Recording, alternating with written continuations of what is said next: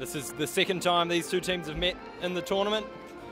They met yesterday in the first game of the tournament, and in that fixture it was New Zealand who came out on top.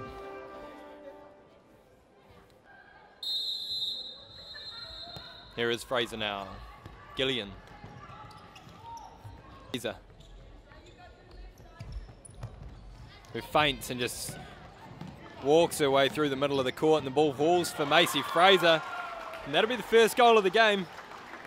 Macy Fraser with a dive.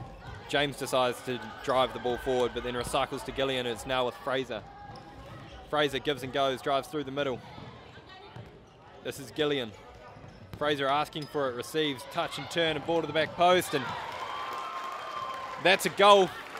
Second goal there for Macy Fraser. Got to remember, folks, Melia Kulu in goal now. She's actually their leading goal scorer, doing a job in the goal now. And just as I say it, Macy Fraser bags her hat-trick for the day already.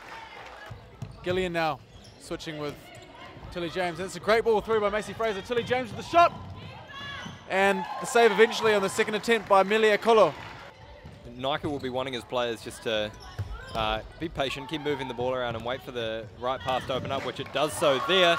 And it's James who puts the ball into the top corner. Looks like the patience has paid off there, Braden. Murphy now threads through to Reddy, who turns and rolls and gets a shot away. And that's a goal. That's 5 for New Zealand. But New Zealand win a corner nonetheless. James making a run through the middle, but it's Fraser again. Feint. Ball to Fraser, to James.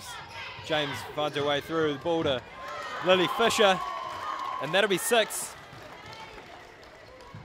Industrious work there from Tilly James. Scrambling for the ball, gets a toe to it to Lily Fisher, and she's Johnny on the spot. That's 6-0.